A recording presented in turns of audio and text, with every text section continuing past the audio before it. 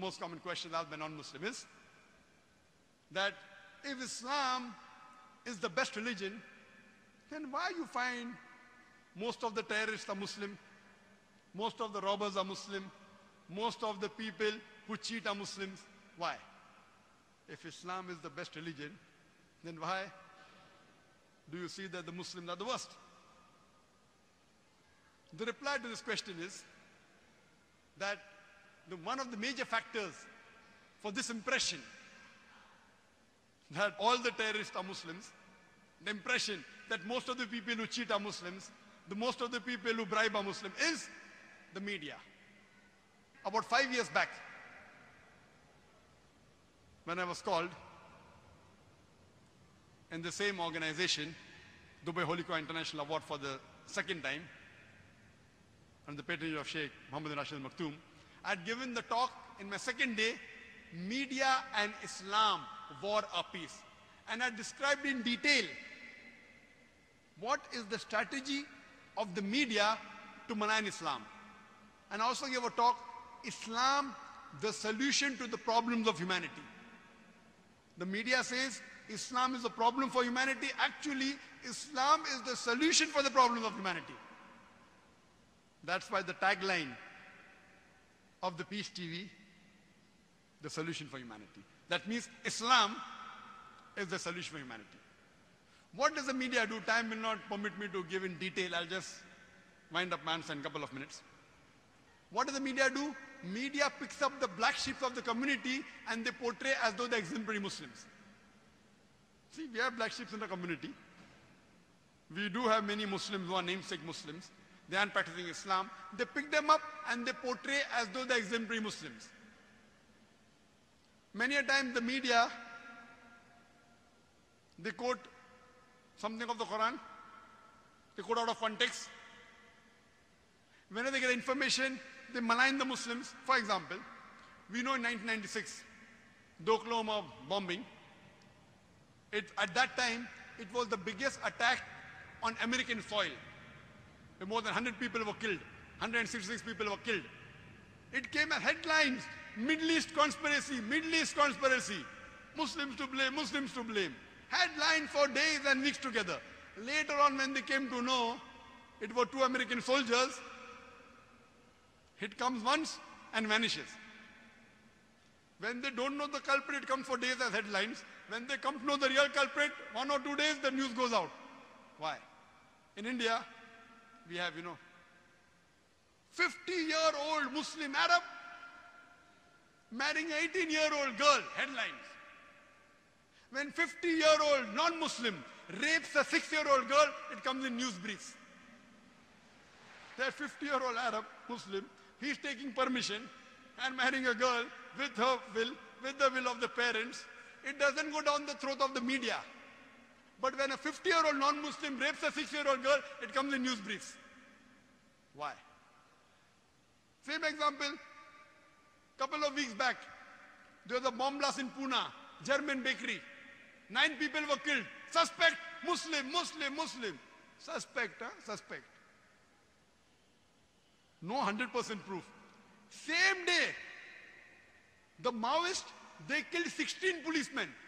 Not civilians, policemen, Maoist, no. It comes in news brief. Muslim suspect, 9 civilians killed, 16 policemen killed by Maoist, comes in news briefs. Ajib. They know the people who killed, not civilians. They have got cannons, rocket launchers. They bombard the full police station, comes in news brief. They don't know who did the Pune bomb blast. Muslim suspect. And it's continuously there for many days. They don't know who did it. Who they know did it because it's a Maoist, communist, non-Muslim, news brief. Or maybe, front page, some papers, but below. And it vanishes out of the media. So the major cause is the media. Media and Islam, war or peace. Unfortunately, Muslims are very weak in media. Very weak. We may have good media about song channel, dance channel, many. But Islamic channels, Unfortunately. Unfortunately. So I say, yes, I do know there are black sheep in the community, but yet, with all the black sheep, yet as a whole, the Muslims are the biggest teetotalers in the world. I know some Muslims who can drink the non-Muslim under the table. But as a whole, the biggest community of teetotalers in the world are Muslims. The biggest community as a whole that gives charity, they are Muslims. There is no non-Muslim, no human being in the world who can show a candle to a practicing Muslim as far as modesty is concerned, as far as sobriety is concerned, as far as human values are concerned, as far as ethics are concerned. No human being can show a candle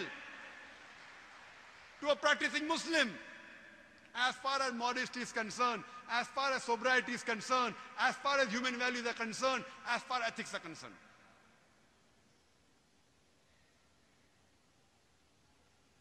And I always give the example.